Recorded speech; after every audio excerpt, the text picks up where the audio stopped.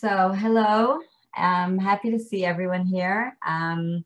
We're going to begin just to make sure, can everyone hear me? Just give me a thumbs up just to make sure that everything here is good. Okay, great. So my name is Shuvi. I've been emailing you the last few days, and I'm really excited to start this new series, this new webinar series. With me here today are a few people from the NLI, and I'll introduce just a couple of people quickly. And also Lior Hameiri, who's here from the Israel Engagement from UJ Toronto. Thank you, Lior, you can wave, for your partnership on this project. And with me are also Michal and Dara, who work with me in the library. They're here for you in the chat box for any technical or other questions during the session. I'm just going to say that we have a lot to accomplish in this 1 hour that we have together, and I'm very mindful of the time we have. It's very valuable. So I'm going to pause a few times during the session for some short comments or a question or two, but you will have a feedback form in the end, and there you'll see there'll be plenty of other ways for you to express yourself during the session.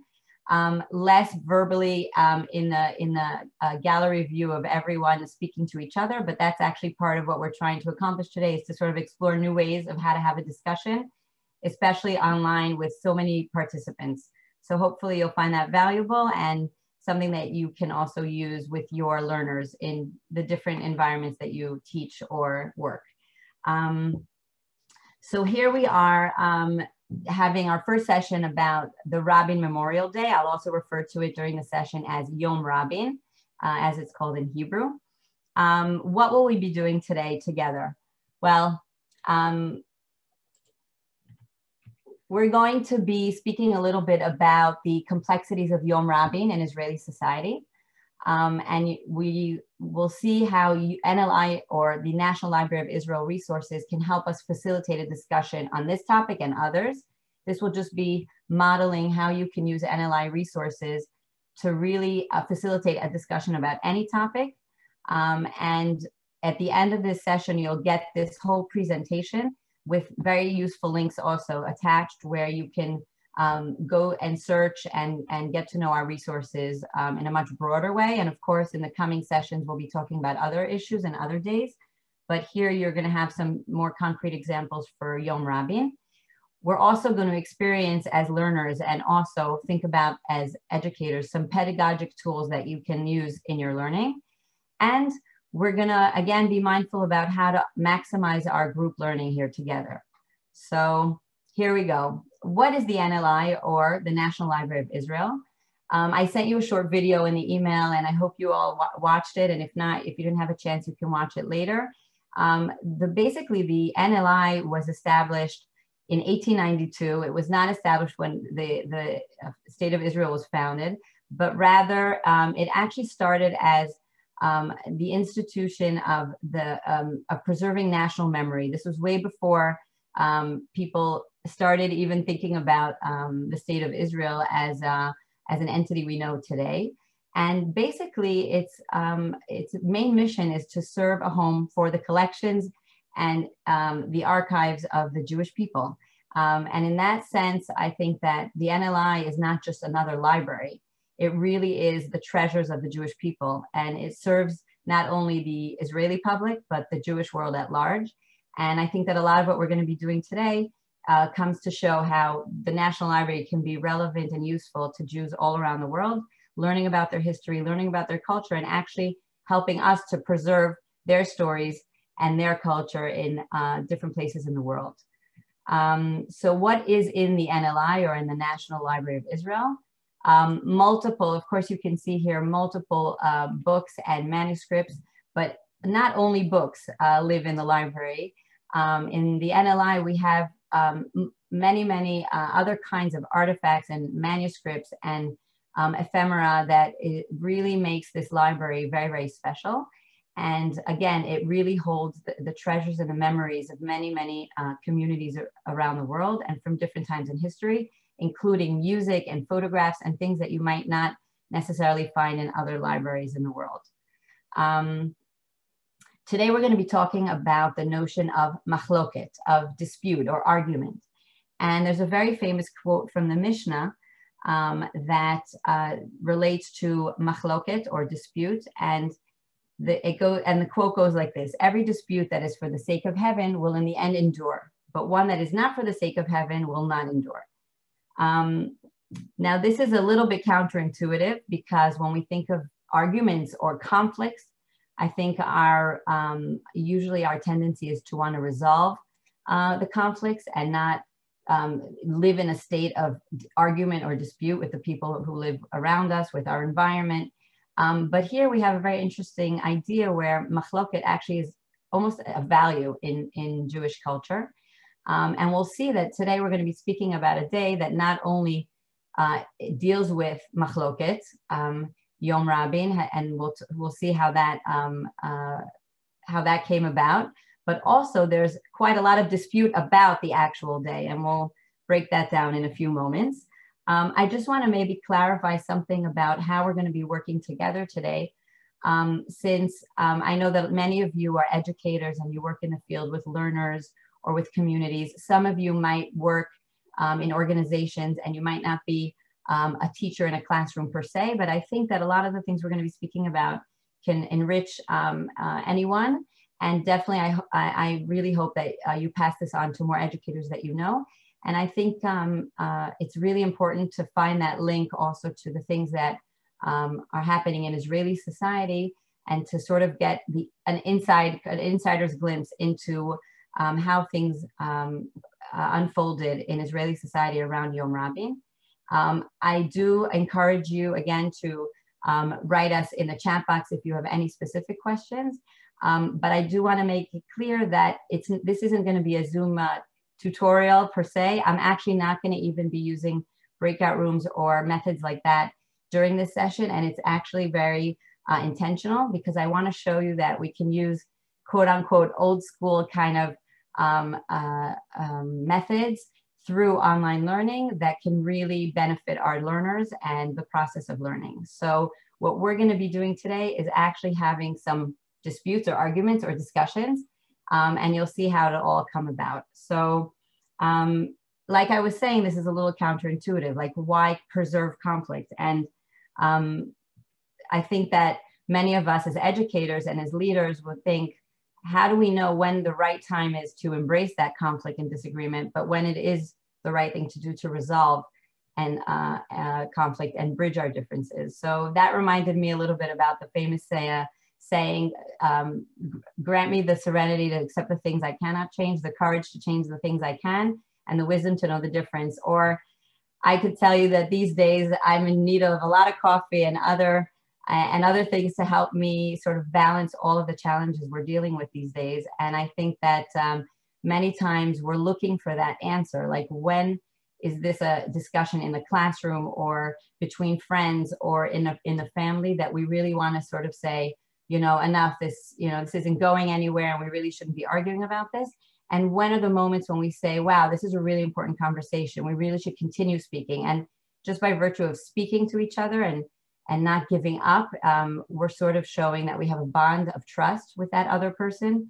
And we're confident that we can talk things through, even if we disagree, we can agree to disagree, but we don't give up. Something about stopping to talk to someone represents maybe giving up on the relationship. And I just want to say that's true of Israeli society. And these days we see a lot of tension in Israeli society and in other countries. And it's true also of the communication between Jewish communities around the world. I think that as long as we keep our conversation going, that really shows that we're still in this together.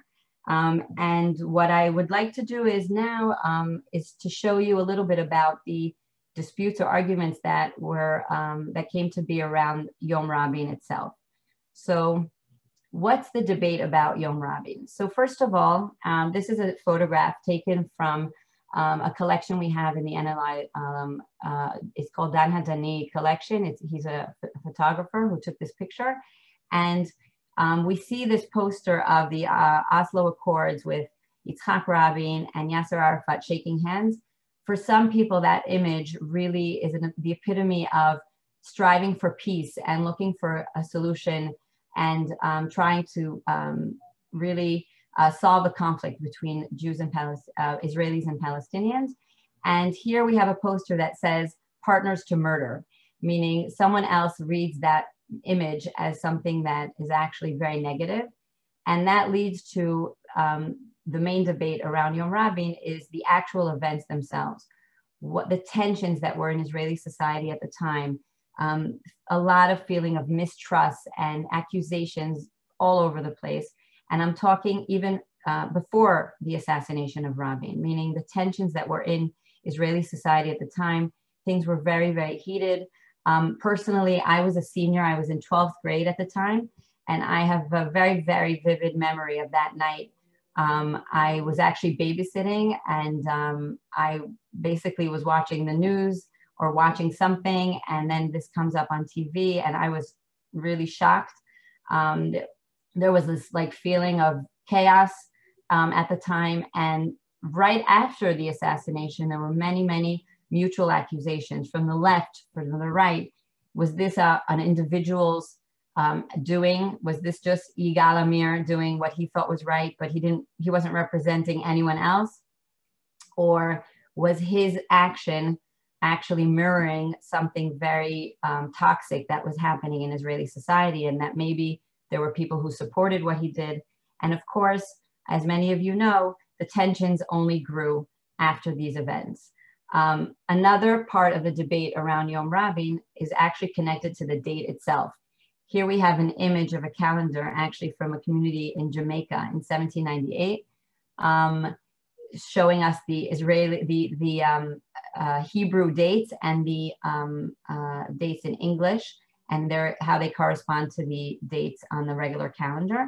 And the truth is, I don't know if many of you know this, but the actual date of the assassination of Yom Rabin, of Yitzhak Rabin, was on November 4th, 1995. And that year, that was the 12th of Cheshvan. But after the assassination, there was a huge debate about whether or not that day should be commemorated on November 4th or on Yud Bet Cheshvan. Now, you might say, it's a small detail, it's a small question. What does it matter? It happened on a certain day, and we're going to commemorate it for years to come. But it actually took 2 years till the second anniversary of the assassination for the decision to be made. And today it is commemorated officially in Israel on Yud Bet Cheshvan, which comes out on a different date, usually in November, but on a different date in November every year. There are actually some people who still commemorate it on November 4th. Now, why is this such an important question? As you can assume, the Hebrew date in the Hebrew calendar has significance, and the question of whether or not in the state of Israel we commemorate events and and things that happen in the state of Israel on the Hebrew date or on the date from the Gregorian calendar is a big question. For some people, it was critical for it to be on either one of them. And what's also interesting is that on Yud Aleph Cheshvan, the 11th of Cheshvan, the day before what is now commemorating the assassination of Yitzhak Rabin, is the day of Rachel Imenu, Rachel from the Bible. Her Yortzeit is on the 11th of Cheshvan.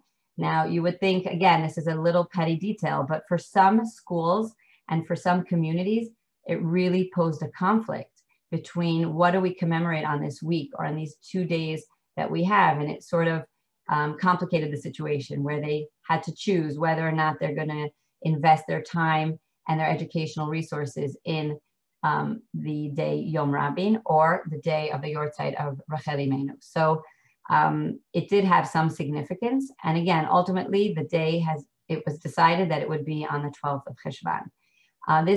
This leads to the next debate about Yom Rabin, which is what really is the educational focus of this day? Is this a day about Yitzhak Rabin, the man who really, he's the epitome of the Israeli, born in Israel, fought in the wars. He had a very, a really important military career. He was a politician. He really, for many, many people, he's like a symbol of the successful Israeli who contributes to society, who's done so much. Is that what we're commemorating on this day, or are we commemorating the assassination itself, the tensions that led to it, this terrible deed of someone making the decision to kill a prime minister of Israel, a fellow Jew? And for many years, there was a lot of tension around the educational focus of this day.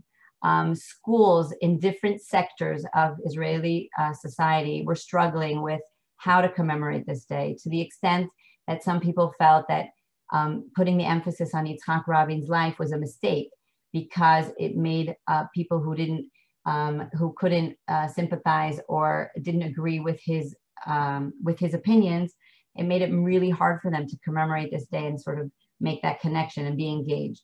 And as the years went by, this day has become more and more a day about democracy, about how to have civil discourse, about taking responsibility for our words. And here you have an example of a poster that was designed there's a competition every year through the Rabin Center for designing posters that relate to the day and what their message is. And here there's a really a very vivid example of how words can kill.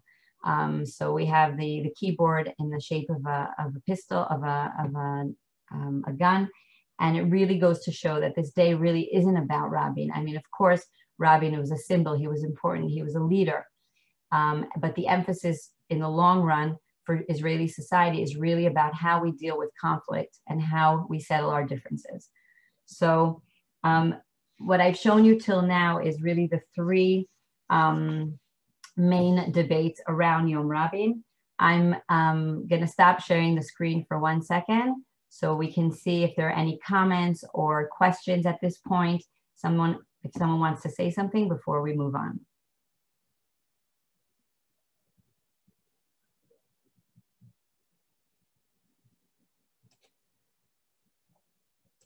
Okay, so we're going to continue. What I want to ask you now, and I hope that you all are familiar with your annotate function in your Zoom account. If you, I don't know if you can see it on my screen, but there's something called annotate. What I'd like for you to do, it's right next to the share and on the same bar as the chat is. I'd like for you to put some kind of scribble or stamp or something indicating what your opinion is on this question. Should Yom Rabin be commemorated as a fast day? That was one of the suggestions around Yom Rabin, that Israeli society should commemorate Yom Rabin as a fast day, just like other fast days that really symbolize destruction and chaos and tragedy in Jewish culture and Jewish history.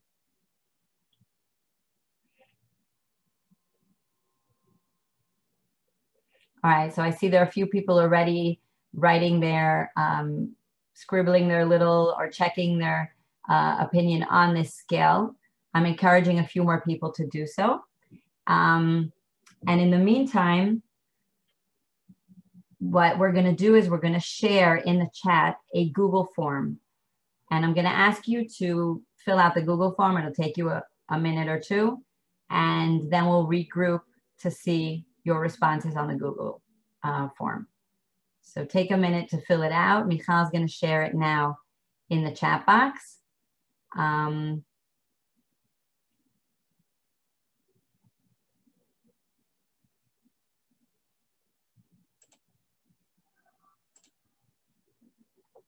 So as you'll notice, there's a Google form in the chat box. I'd like for you all to click on it and just fill it out. Take a minute.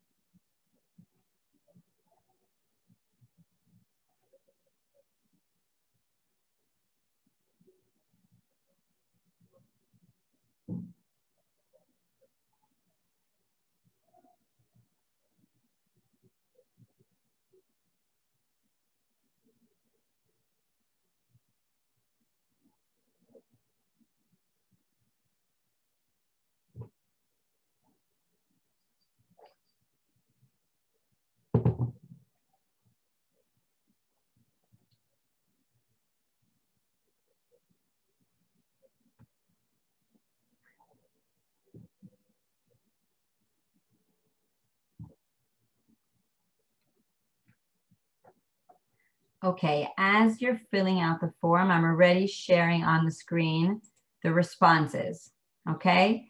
It'll update while people continue to fill out the form. What I want to suggest is that this is a very simple tool, and I'm sure most of you are familiar with Google Docs and Google Forms, and probably most of your learners as well. This is a very simple tool where I purposely phrased certain questions in a certain way with different options in the form so that, as you can see, the graphics of how it looks is very different for each question. So first of all, you can get a glimpse of how many people are here from different places. We have people from all over the world here, and it's really exciting. And also when it comes to seniority, we can see that a lot of people, more than a third of the people in this crowd, are in education for around 30 years, and that's amazing. And we have quite a lot of people who are also in education around 20 years in Jewish education. So the majority of you are really senior and educators, and that's really exciting to see how many people are here. There's something about looking at this pie of the group for us as facilitators or educators. Sometimes on a Zoom meeting like this, we can't actually engage and speak to every single person participating. And it might be students that we know, it might be people that we don't know so well. And this is a really nice way of getting people to sort of feel the room and see who else is here. This is something that you can also do in the beginning of a meeting. And it just gives you a sense of where you are also relative to the group. So it shows us a little bit about who's sitting in the room with us. And let's look a little bit at this graph for a second. On the question of, do you think Yom Rabin should be commemorated as a fast day? We saw the question of the scale, the yes and no. We had a few people writing yes, we had a few people writing no. Here, I don't know if you noticed, but there are quite a lot of people in the middle, right? 2, 3, and 4 really represent the sort of people maybe who aren't so sure, don't have such a strong opinion on the topic. And again, this is an anonymous form, so nobody has to feel intimidated by where they are. And I'm thinking of younger students who might sometimes hesitate when it comes to expressing their opinion. Here they have a chance to just say whatever it is they wanted to say. Again, they're saying it not by verbally expressing themselves, but by filling out this form. And they don't have to be worried or hesitant because someone is going to say, oh, I can't believe you think that Yom Rabin should be a fast day or not. How could you say that? So that gives them a safe space to sort of say what they think, and it also gives them a sense when we look at the responses together at where they are. Are they in a minority, or is the majority of the people in the class, in the group, in agreement with them? It just gives them a sense of that. So on the question of, is expressing your opinion on a scale a discussion, most of you think it is not a discussion. And most of you also think that the reason it isn't a discussion is because a discussion must include listening to other opinions. I just want you to notice that no one chose this reason, because without a group conversation, it's not a discussion, meaning most of you think that the basis of a good discussion or a real discussion is listening to other people. And a quarter of you also wrote that it's not just about saying yes and no about something, it's actually explaining why you think so. Now let's look at this last graph. We see that for many of you, the values or the ideas that I put down on this Google form are actually extremely significant in your point of view. We have quite a lot of people who think that tolerance in democratic society and learning from history and all the other various things that were here are very, very important. Again, I could have chosen other things. Sometimes it's actually deliberate. An educator, a teacher, or a facilitator can choose something that they think most people will probably say is not significant at all. And then we would probably see some more blue spots here. For instance, I didn't write here learning about Yitzhak Rabin. I did write important figures in Israeli history, and I noticed that There are some people think that that's not significant at all. There's one person who wrote that. We don't know who. But this is just an example of a way to sort of have, this is the beginning of a discussion to some extent. And this is sort of a way for us to think about what is a discussion and how can we find other ways to have a discussion, especially online, if we can't just sit and talk to each other. And I want to point out that there are actually even some advantages to having this kind of discussion.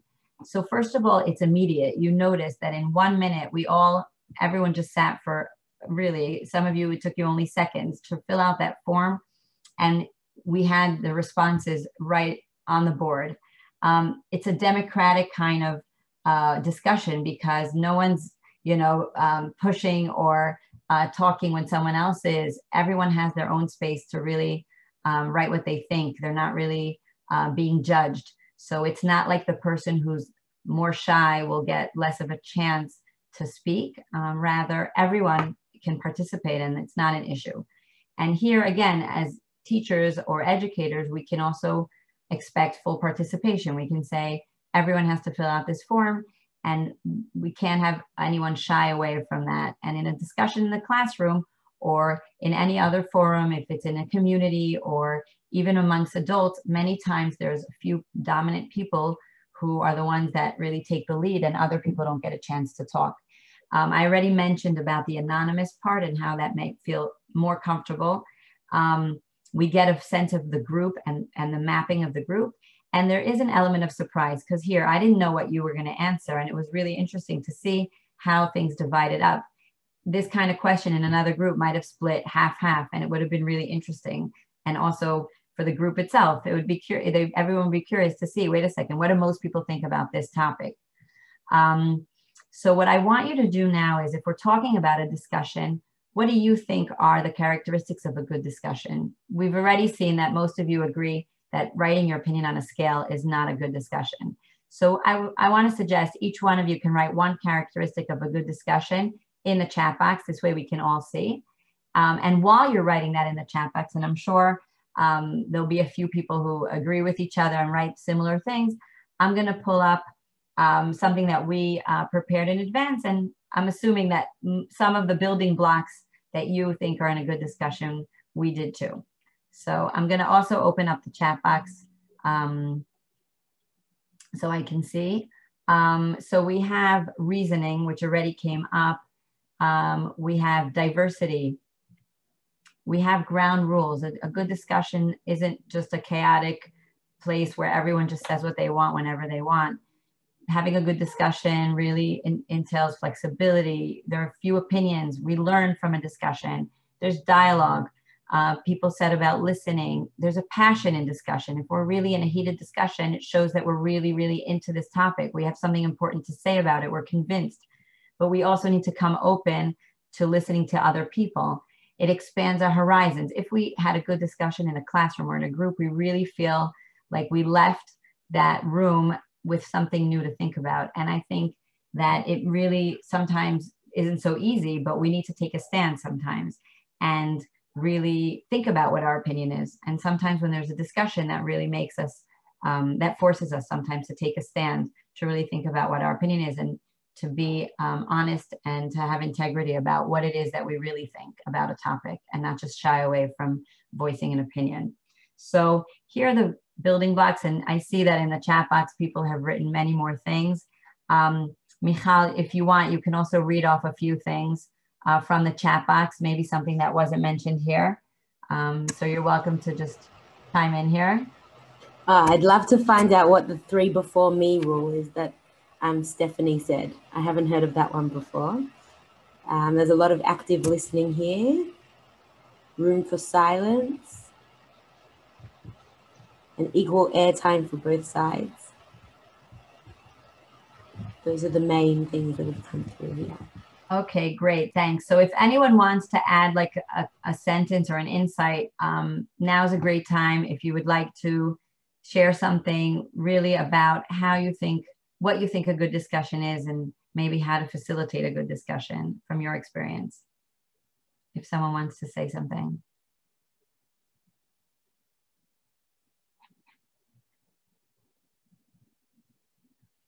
Okay, so I'm going to give you an opportunity to say something in a different way. What we're going to do now is in your chat box, you'll find a link to a Google page. This Google page is built similar to a Talmud page, which is one of the main books of Jewish culture, the Talmud or the Gemara, which is basically built also visually in this way, where there's a central text, the text that's being discussed. There's a quote from the Mishnah, and then and more comments from the Talmud itself. And then around the center, the text that's in the center, we have a discussion basically and different commentaries about the issues that were raised on that page. We're going to do something similar and sort of write our own Talmud page about a source that, as you can see, is a visual source. It's a photograph of a graffiti wall that was created after the assassination in what's called today Kikar Rabin. It was called Kikar Malchei Israel. And after the assassination, it was named after Rabin. And it's the location where Rabin was assassinated. And right after that happened, people started just writing on the wall and created this spontaneous graffiti. And as you can see, first of all, there are different things written side by side. There's, it's an interesting image to think about a graffiti wall also as Talmud and as a kind of a discussion. So you're welcome to open up the link and add your own thoughts, your questions. My suggestion is if you're writing a question, write it in italics so we can see the difference between a comment and a question.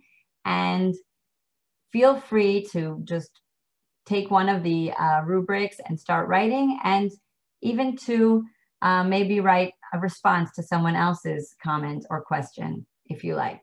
So I'm going to give you a minute or two to do that. And I'm going to also share with you what the document looks like when it's coming to life.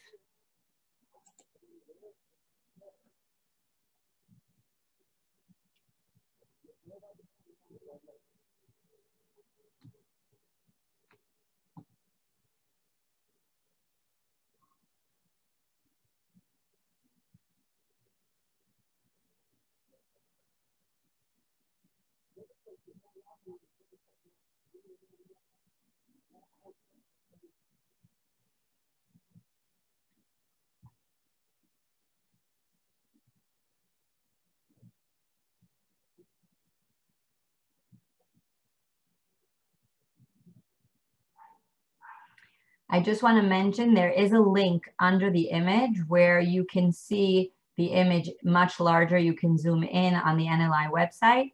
And there's also some information and some translation of things that are written on the graffiti wall. So if you like, you can go into that link while we're here or at a later time. I think some people are writing here about the Hebrew and what the number is. And it just, I think it makes us appreciate that when we're looking at a text, not all of our learners have the same access to it. And that's also very important to remember.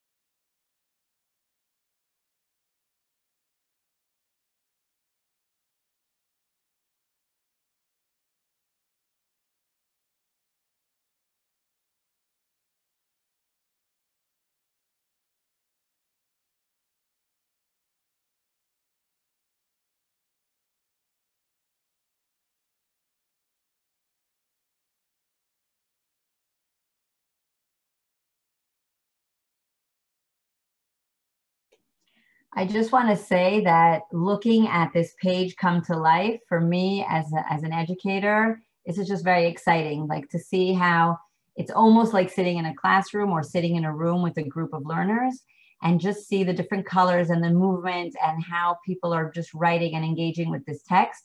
I see that someone accidentally erased our image, but we're going to try to get it back on. In the meantime, as you can see, this is really just a taste of a method that you can use with your learners. So I feel like we could have just spent another hour or two unpacking everything that is being written here. I'm going to remind you that you have this link to this Google Doc. You're welcome to make a copy and then erase what's written and use it for your learners as a fresh, clean page, or use any piece of this if you like. Just keep in mind that everyone here is shared as editors, and that's how you can write on it. And also when you share with your learners, make sure they can edit the document, but then keep in mind that it has a life of its own. And if you want to reuse it or you want to import it to another group, then you need to make a copy and start from the beginning. I know it's really hard, but I'm gonna sort of ask you to pause a little bit and look at what is being created here. Again, if somebody wants to also respond to something that someone else wrote, you're welcome to. I see that some people have asked questions. Maybe someone wants to attempt to answer a question that someone else has asked. If you have any thoughts, and I also want to show you, I'm going to give you a sneak preview of the rest of this document, which we created for you and for you to use with your learners. I'm going to scroll down for a second. Of course, you have this link opened up on your tab in your computer. So, but look at, if you're looking at the share screen, you can see that we already have down here, and some people already, I guess, figured out that we have 2 more Talmud pages with texts that are also about Yom Rabin. And some people have already written some comments, and there's another quote here from Rabbi Jonathan Sachs. What I want to just mention is that in the end of this session, we're going to send you this presentation. In this presentation, in the end, there are some links that can be useful to you. And one of the links is to a lesson plan about Yom Rabin. It's not this lesson that I'm giving you now. It's not this session exactly, but it does have all the text we've been using here. And it really gives you a thorough kind of a systematic lesson plan about Yom Rabin using these texts and additional texts. And you're welcome, of course, to use that as well. And it comes with a source sheet and everything. So all the texts that I've been using in this session appear in the lesson plan. And this way, if you do decide to use the lesson plan, you come with that much more background and experience. So what I want to just say about this little exercise is that, again, with a very simple tool, a Google Doc, which I think most of us use for many other functions, for work or for collaborating with our colleagues, here we have a way of creating a discussion in a platform that really is challenging when it comes to verbal participation, and creating a discussion between 10 or 20 or 30 and sometimes more people can really be challenging on Zoom. And many educators are speaking now about the challenges of Zoom and how we're really enjoying seeing each other's faces, but it can be very tiring and really difficult to have a real discussion on Zoom. This is a way to sort of have everyone in the group express an opinion and be part and be engaged. And at the same time, it's not as tedious and tiresome, and it doesn't entail so much concentration like listening to people on Zoom for such a long time. What I also want to say is that this is a kind of document that can be leveraged and used again by the educator, meaning this we're doing now for 5 minutes, but as an educator in a classroom or with a group of learners or in a community, I can actually use something like this for an ongoing conversation. I can use this as a platform for people to later choose one of the other students' responses to the image and then write a response to them. I can have them divide into groups according to the things that they've asked. I can have each learner ask a question and make a comment. This is a document that you can save and refer back to at a later date with the learners after they learned another source or another text, and they can reflect on what they wrote in the beginning of the process, meaning there are multiple ways that you can use this very, very simple platform in order to enhance learning and in order to encourage discussion. Teachers in a classroom setting, I would even suggest you can write the students' names in the rubrics before they see the document. And then it takes away the anonymous part of being able to just write what you think without showing your name. But it does give them some accountability. And if you want each student to participate, you say, well, you must write at least one response to this and one response to someone else. So this is, again, just a taste. Again, I think it's something that you can really dig deeper in. And what I'd like to do is, first of all, if there are any comments or questions, if anyone wants to share, and now is a good time to ask or to say something about this method before we're going to also start to wrap it up and also look a little bit at our Padlet wall, which was another method that can be used. Does anyone want to maybe say something or comment?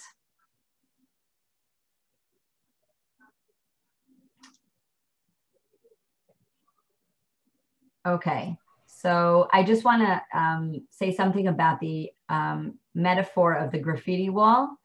I think that graffiti, as many of you know, in many situations and cultures, really symbolizes a rebellion or some kind of social message that people feel they need to sort of just put out there. And sometimes it can even be considered an illegal act that someone sprays something on a wall, and it can even be considered vandalism. But I think these days we know that graffiti artists many times are really relaying a message that's important to a lot of people. And in some cities in the world, and maybe some of you can share, there's actually organized graffiti artists actually putting up graffiti art in different places in the city in order to relay messages.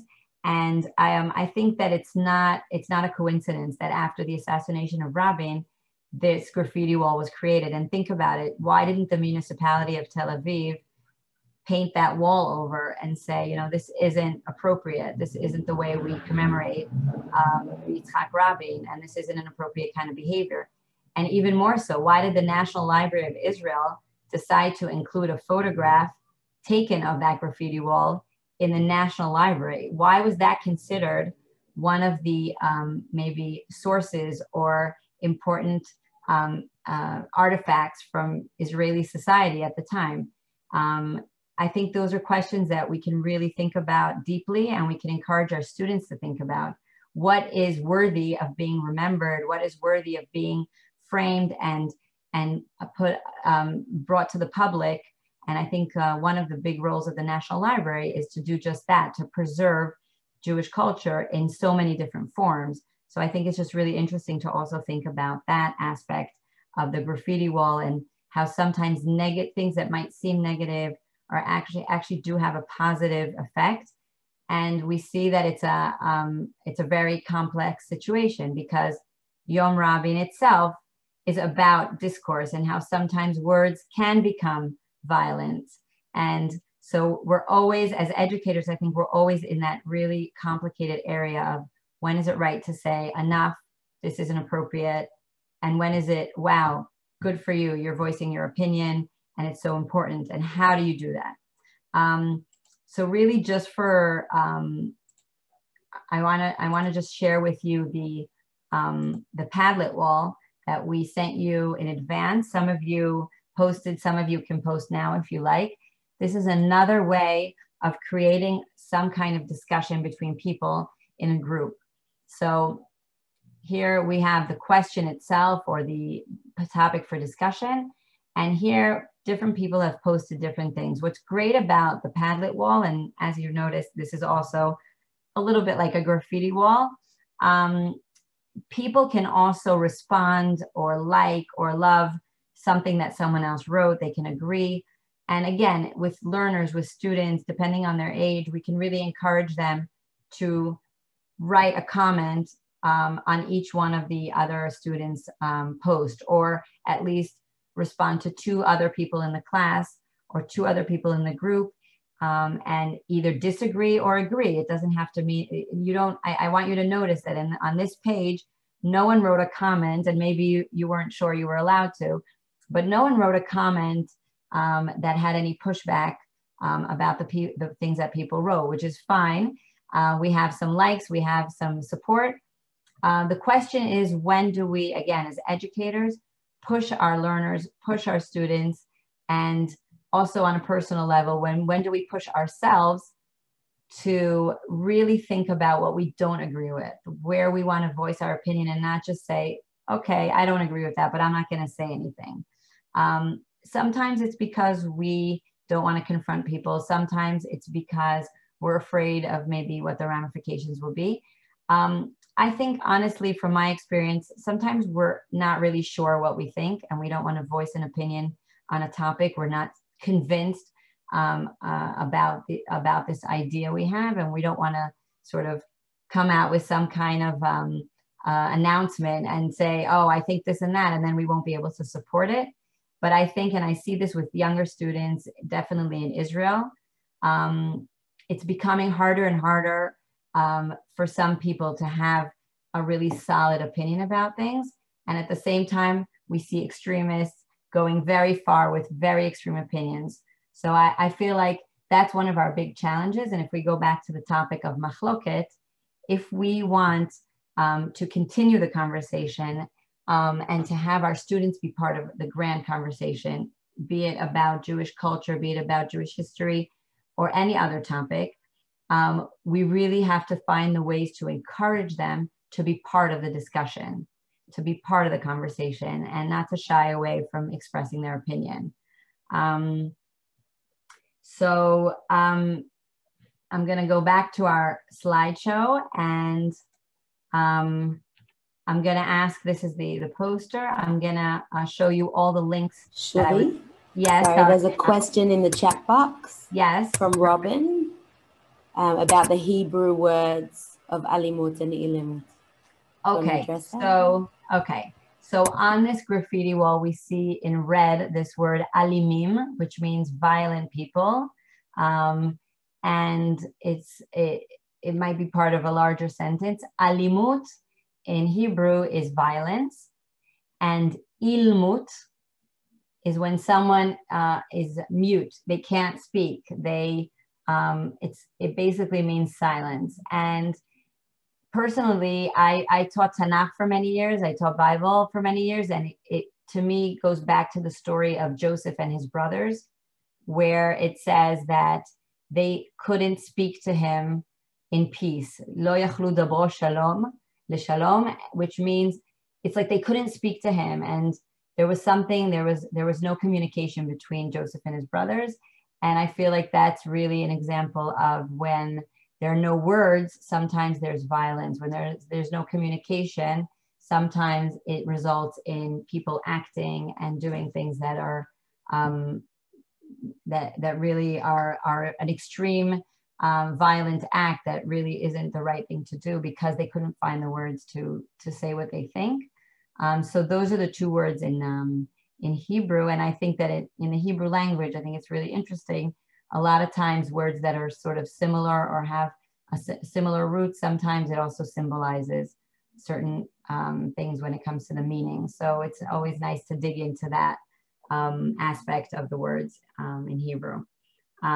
You can also see that on the bottom of Yitzhak Rabin's picture, it says Shalom Chaver, which, by the way, we didn't discuss that at all, but that really became the title and the most the sentence that's most linked to the assassination of Rabin, that Bill Clinton said at the funeral. He said Shalom Chaver. Those were the 2 words he said, and that became like sticker and the slogan that really became one of the most central things that people remember after the assassination.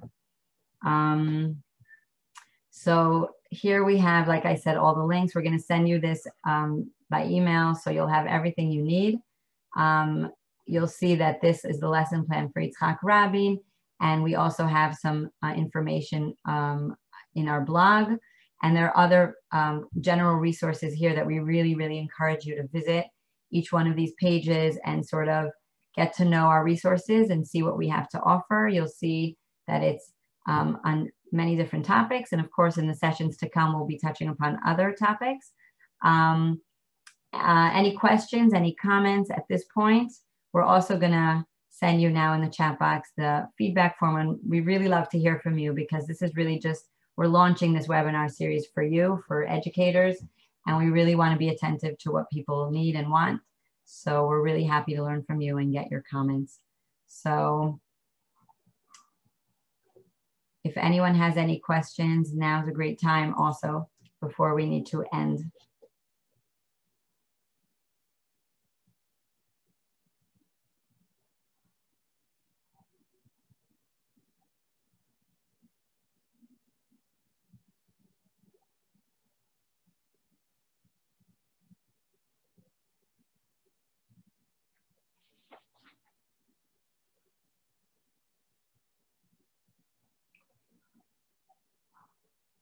It was a pleasure seeing everyone. And again, if anyone has any other questions, really, you're welcome to write us your comments in the feedback form. You're welcome to email me. And I'm really excited to see you next time, which will be about SIGD. And we're going to actually also have a guest speaker for some of the sessions. So hopefully you guys will join us. And if you can recommend this to any other educators you know who you think can benefit from this, really, you're welcome to do so. Lior, do you want to say a few words before we have to part? Just thank you very much, Shuvi. That's it for now.